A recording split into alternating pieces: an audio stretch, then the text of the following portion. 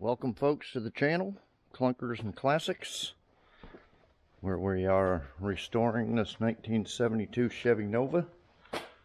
Got my little helper there. And Kitty's around somewhere. She was up playing with the cardboard boxes a minute ago. Okay, so last episode we got all the jams painted, weather strip on there so the rain can't get in and get water on the new carpet, which I'm about to put in here in a little bit. Okay, this is a manual seat here, driver's seat's power. So I got it all bolted in, and then I'm going to unbolt it, put in the carpet, and then bolt it back in. Okay, this bracket here, this bolt here, you can get at it through the back, because these ones on the Subaru seats are curved a little bit. So that one bolted right up. This one here, I had to put a little spacer right here, and then a long nut and bolt goes through. Okay, and we pull it up, and this end here mounts through the tunnel. This is for the seat belt here. So that one lined up right there. Now this one was a little bit tougher because it didn't really, you can't get a nut and a bolt through there. It's too thick. It's where the pinch weld is. Pinch weld's right here for the unibody. So this is the factory, where the factory seat goes. So I got a little bracket and bolted that in there, and then welded the bracket to the seat. So that's how that one mounts. Okay.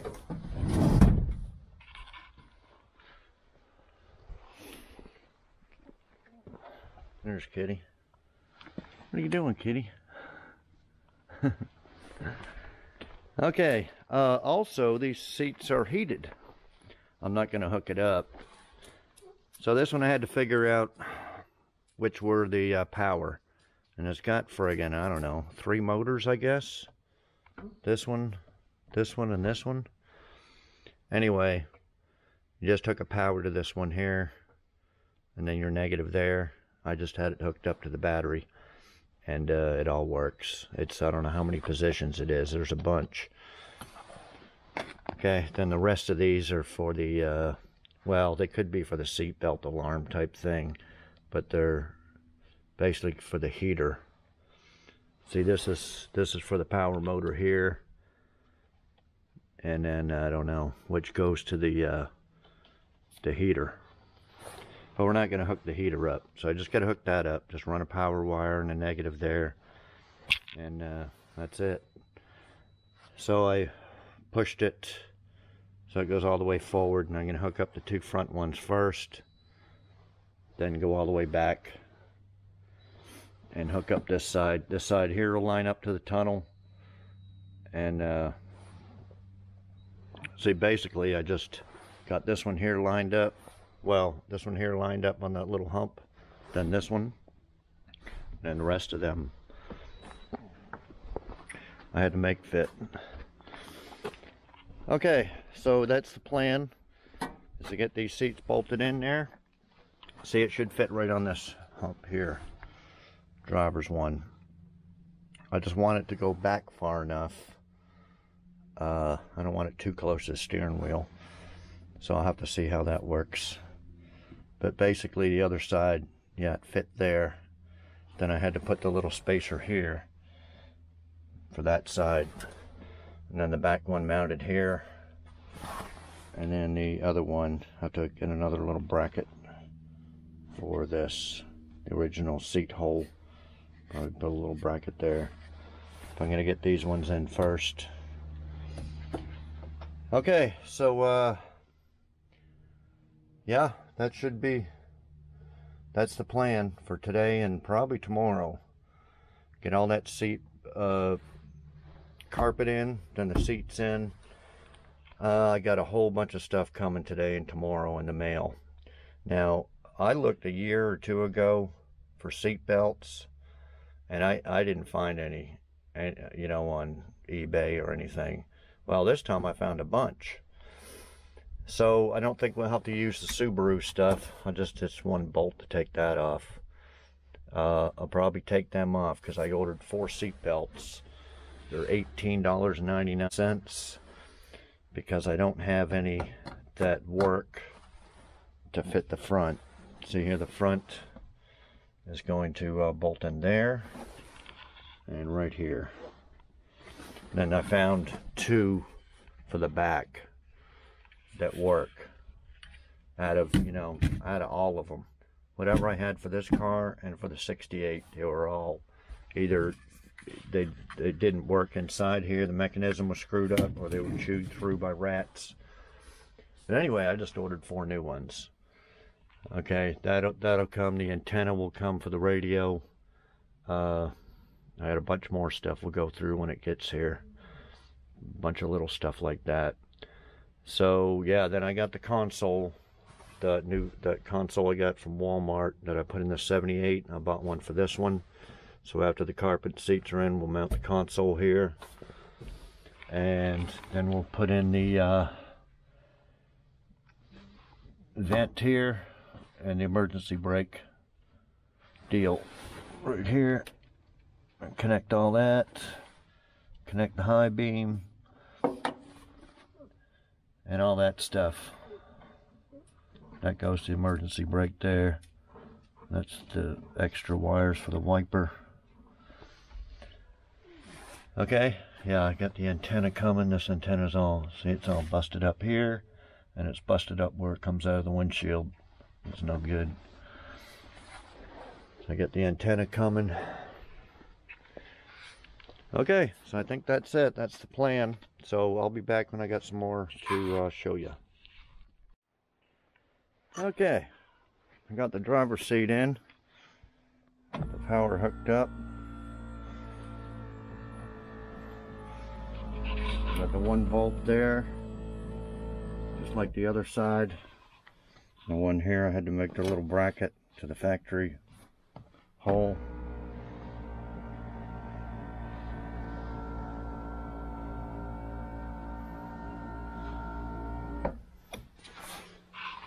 And then this bolt here, and then the one over there. Okay, yeah, it goes forwards and backwards, and it tilts. And it goes straight up.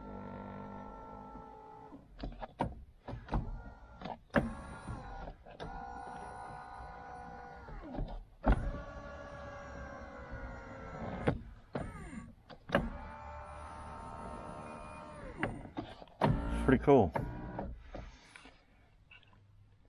Okay, I think that's it then. I'm going to wait on them seat belts and make sure they're going to work before I take those ones off the seats and take them out and put in the carpet. Okay, so I'll be back. Okay guys, the mail just came. Here's the seat belts. I haven't put them in. I think they should fit. Anyway, I got these 2 and these 2 here. A set of 4 for $18.99.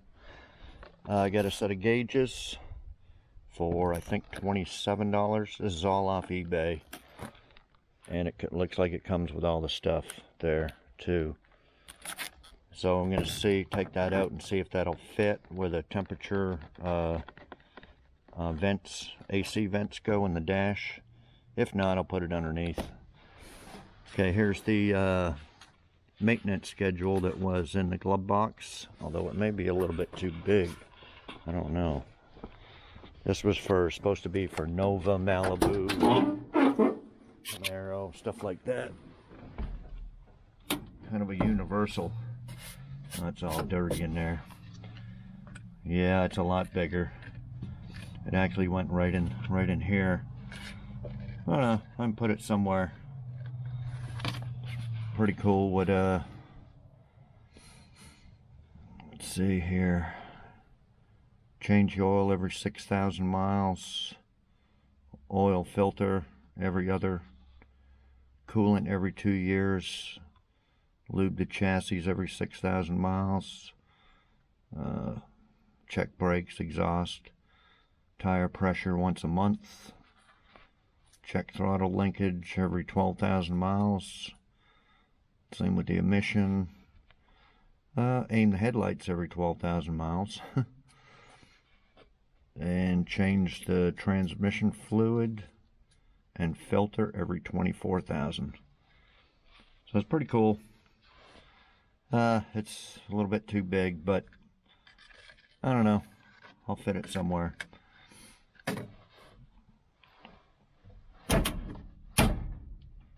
Okay. That's it until we get the next batch of stuff. I went ahead and bought the new molding for the hood. I forget how much it was. I'll check it when it comes. But there'll be another batch of stuff coming in tomorrow. The antennas, that chrome molding, some other stuff. Oh, the sill rocker panels. These deals here, 68 bucks for the set. And I didn't know that I needed the extensions, or another 50. I didn't order them yet. They go in back here. I didn't order them yet, just the main ones here. They should be in tomorrow. I guess I can lube those hinges up. Now, it's a little tight with that new rubber in there. Okay, so I'll be back later. Okay, guys. It's another beautiful sunny winter day in the 60s. I know the news said half the country was in a deep freeze. Oh well, that sucks. It's real nice here in the south.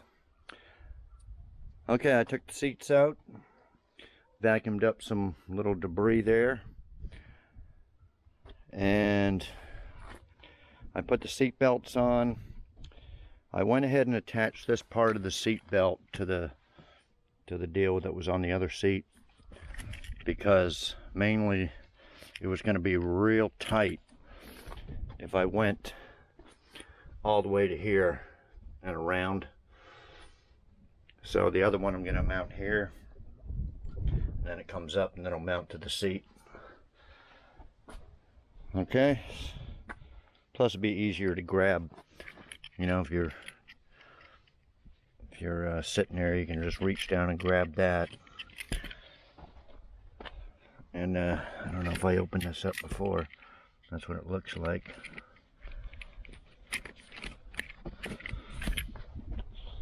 Okay, so I'm fixing to put in the carpet. I unraveled it here. It's I mentioned in the other video, got it from Rock Auto, 155 bucks. Ship, tax, everything. ACC, proudly made in USA, employee owned and operated, and all that. And it has the insulation on the bottom of it, see? So you don't really need to use all that, use Dynamat or Kilmat or anything, really. It's pretty well insulated. So it's two-piece, one piece for the back, and it should be just like the 78 I put in last time. It'll go down right where it's curved there.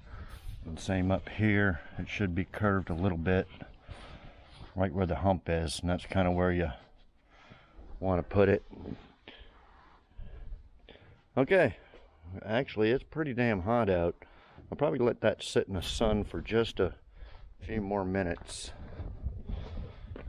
You can really feel that sun, but I think it'll be okay. It's just that it was in my shop there.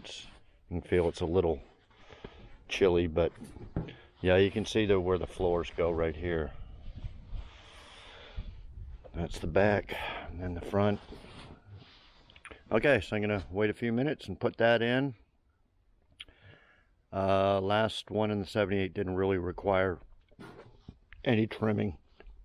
If it does, it's just going to be right here by the sill plates. And then I got to put in that, I'm going to see where this mounts up to on the front. And I got that one piece of kill mat that I'm going to put way up here. See, there's something missing here with a hole. I don't even know what that is for. But I'll probably take this plastic panel off, put that kill mat up in there, wrap it all the way around everything underneath this insulation here. And then I think this goes on after the carpet. If the carpet goes above this, I'll go ahead and take that out and put it in after the carpet. Okay, so I'm going to be doing that, and I'll be back later. Okay, guys, I got the rear end. Like I said, it fits in curves molded in where the floor is, there and there. And you just had to cut a little piece out for that. Cut a little piece out for the seat belt, and then a little hole here for the seat mounts there and there. So that's it for the rear piece, and the front piece should fit in good. And see, there's no trimming here.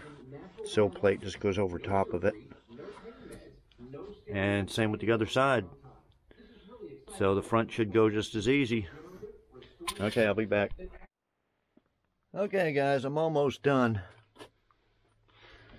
I got the one side in. I was putting those kick panels in. Those four-door ones are a little bit different. Had to trim the edges here to get it in. And then I'm going to go ahead and put that emergency brake in before I put this seat in. Anyway, I got that side. Okay. Got a few items in. Not everything come in. Those sill plates should have came in today. Here's all new door handles, window winders. Okay, got 2 of the pole handles, and then 4 of the window winders, all black. I got a ton of these, but they're all like clear and crappy looking. And they're not very much, 30-something bucks, I think. Okay, here's the antenna. These were $5 shipped. I don't know how good they are. But you plug it into the stereo on this end, and then this here. That has some 3M tape. And then you run that up, and you know, can either put it up here. I'll probably put, well, I don't know. They say there, or like here, so you can run it up through the panel here, something like that. So I'll do that later. Okay, so I got to put on that emergency brake cable down the other seat, but it's getting a little chilly out. I was in my t-shirt, and I just had to put my hoodie on. Sun's behind a cloud. So I'm gonna go in and get something to eat, and I'll be back tomorrow. A few seconds for you guys. We'll see you then. Okay, guys, next day, bright and sunny, about 65 degrees out. Okay, got the seats in there and the carpet in there. I hooked up the antenna, run it across and up here, and just stuck it right there. The stations come in really good. I held it down here. I could tell the difference, hold it by the floor. So I figure the higher up, the better. But you can just, you know, lay it on top of your dash, or somebody mentioned they put it inside the glove box. So I'm just going to run it up here behind the pillar post and just stuck it there. Okay, so got that done. Got the emergency brake in there. I still haven't figured out the what this missing spring is. And I don't have another spring handy. But anyway, I'll get to that later. You can push it up, push it down with your foot, and you just lift it up with your foot. But I'll get a spring later. And the brake light does work.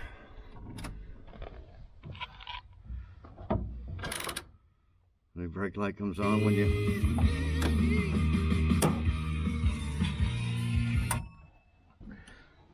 Okay, so we got that fixed. Went to Wally Mart. Got some cheap mats. These are like 11 bucks.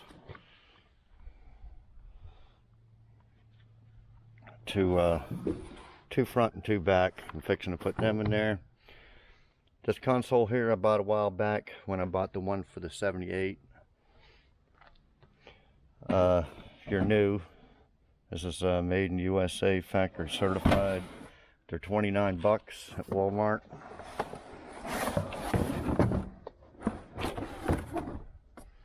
And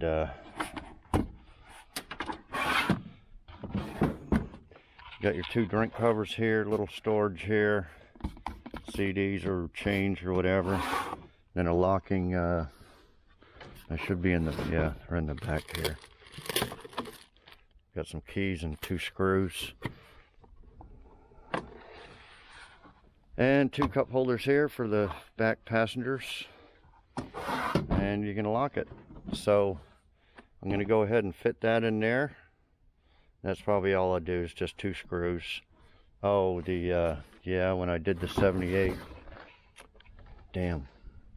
I did the 78 to get it over the hump. I had to cut like this for it to fit on the hump real good, front and the back. So yeah, I'll probably end up having to doing that to this one. Anyway, I'm gonna get them in there. We got the two front armrests, pull covers, whatever you want to call them. I think these were 65 bucks for the pair, and comes with the covers, whole assembly, cover and the base. Okay. Oh, and I also got two door lock knobs from the same place. So I got them. I don't even have the door panels yet. Okay, I'll be back in a little bit. Okay guys, I put the console in. I just put two screws in there. It's real tight against these seats, but kind of squeaks a little bit when you...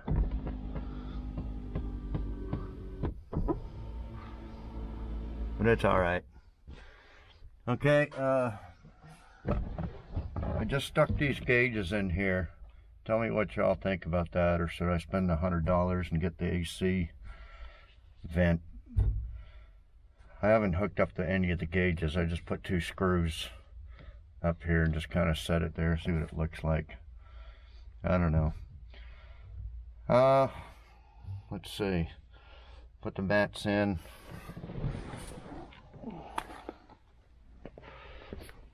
That maintenance decal didn't fit on the glove box, so I just stuck it on this door jamb. I probably should have put it on the driver's side, but I didn't know where else to put it. Sill plates still haven't come in yet. Pretty much put them on there, and I'm pretty much done with it, other than the door and the back panels, which I'm fixing to look up them, see if I can find a set. Okay, I'll give a shout out to one of my subscribers, Steve Harris. He just sent me a whole bundle full of stuff here. Really appreciate it, and I certainly can use them all. In fact, I just bought a little thing of vacuum caps, some grommets, shims, nuts, bolts, screws, some little Nova parts. I wish I had this when I had the dash apart, but if I have to take the dash apart, I'll definitely put that in there. And my radiator cap was leaking. I was fixing to buy a new one, so that come in just in time. Radiator cap and a little, I think a little ignition thing goes on the column. Screws, U-joint. Another, yeah, I could definitely use one of these again. Not sure what this is for, but yeah, appreciate it. If any of you guys want to send me stuff, email me at clunkersandclassics @gmail.com. My email's in the description. What I really need, I still haven't painted this filler here. What I really need is this passenger side. If anybody's got one, it has to be for a 2-door. 4-door won't fit. Let me know. I'll buy it from you or whatever.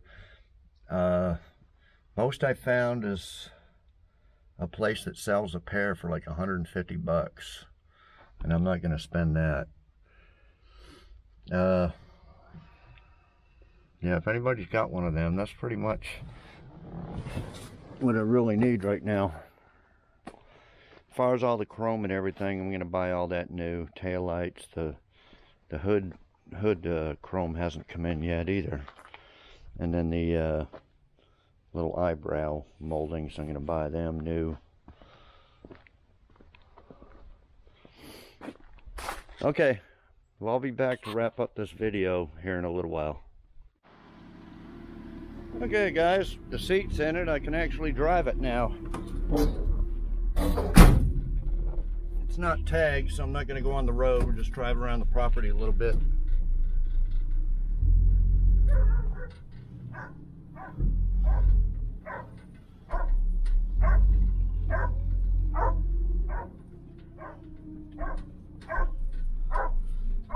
The other thing I need to get on this is power steering. This thing is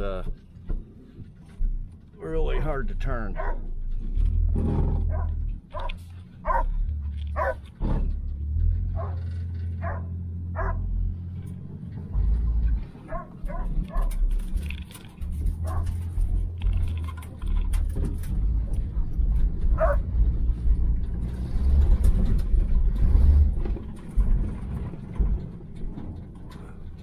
Not a very good test drive, but it's something.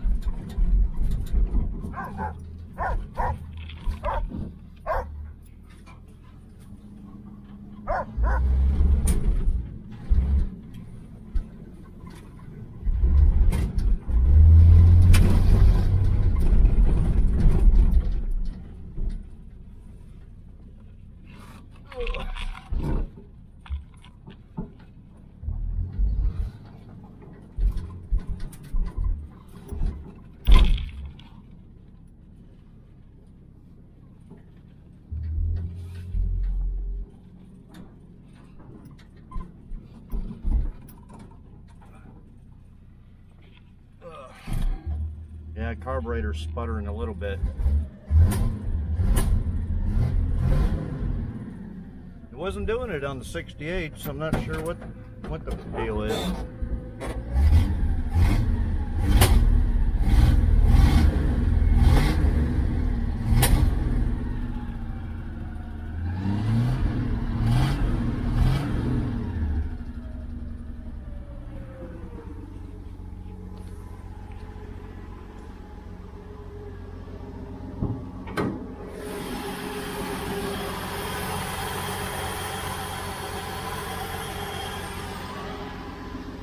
Probably have to mess around with it. I haven't done anything to this engine, like